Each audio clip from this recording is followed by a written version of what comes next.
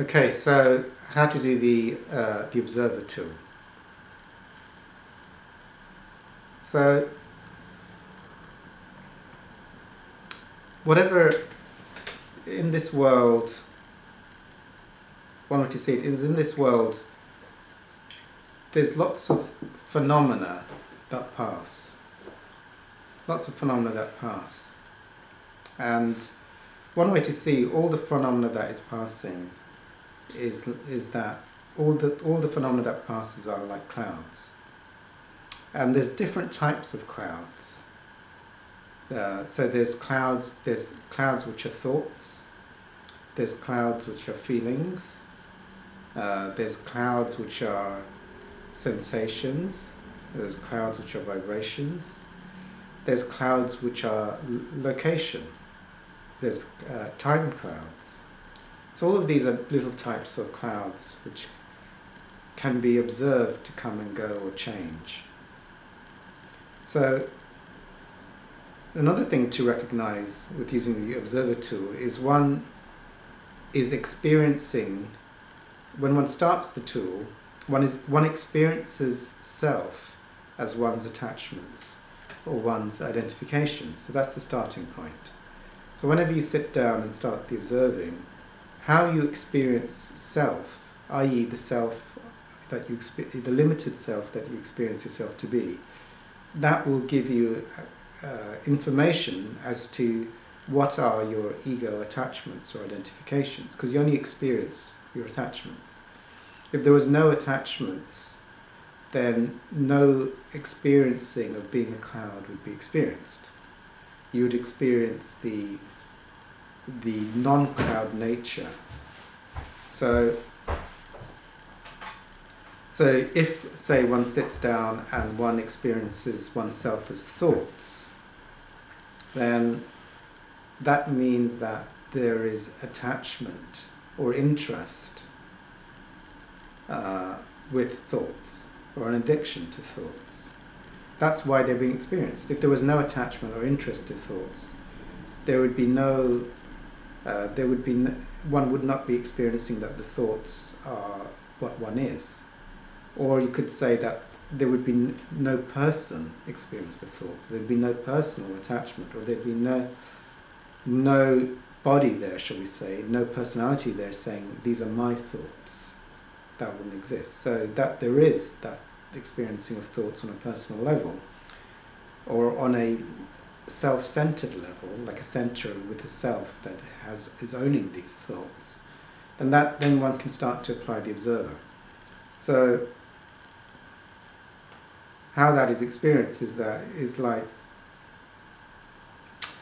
it's not a mental thing, but what is to ask, is to experience the detached observation of thoughts.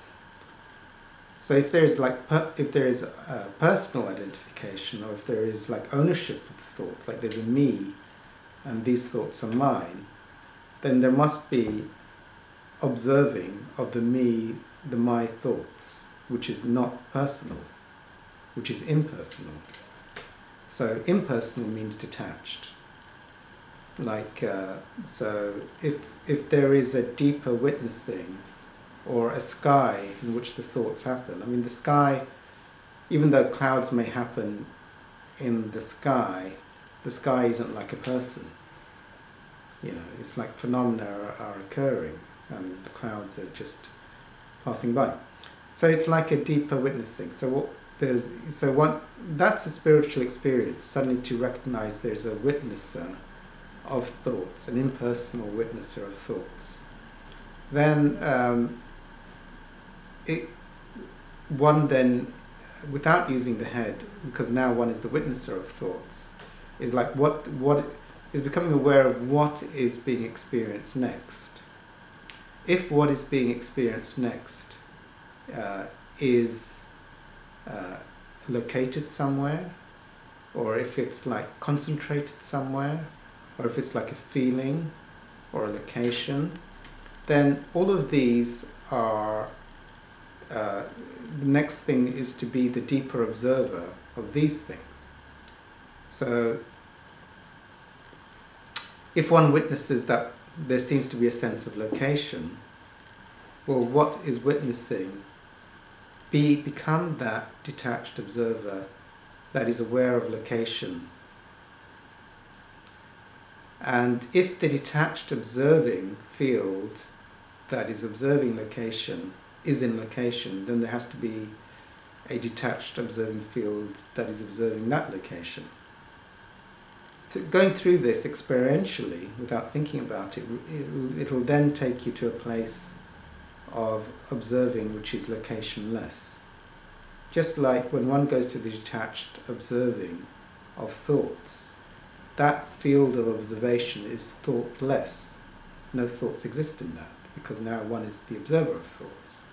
When one is the observer of location as an experience, then that is locationless. If there is an experiencing of time, like it seems that something knows a second has passed, something is aware that 10 seconds has passed, there is something which is witnessing or observing the experiencing or the subconscious counting of time. Something is witnessing that. When one goes to the detached observing of time, when one is in that place, then that observer is timeless. So as one gets these deeper, is experiencing the deeper observation fields, it's like as one detaches or lets go of the identification with thought, now the experience is thoughtlessness. As one is the witnesser of location, then the experience is locationless. And then when one is the witnesser of time, then one is timeless. So eventually, if one is now in that where there is no tracking of phenomena, no tracking of time, no hooking into time or location or feeling or thought, then that experience is beyond all of those.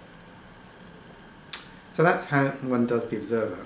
And this is not a mental process, because as soon as you go through, if you re-identify to anything, like one is experiencing the observing of thoughts, which is thoughtless, and then re-hooks into thoughts, and it can seem like the thinking is re-initiated, but it's not. One's the deeper observing, then one goes to the next level without re-engaging the thought field to get to deeper layers of observing. So we'll try that for 5 minutes, and then we'll see how we get on with that.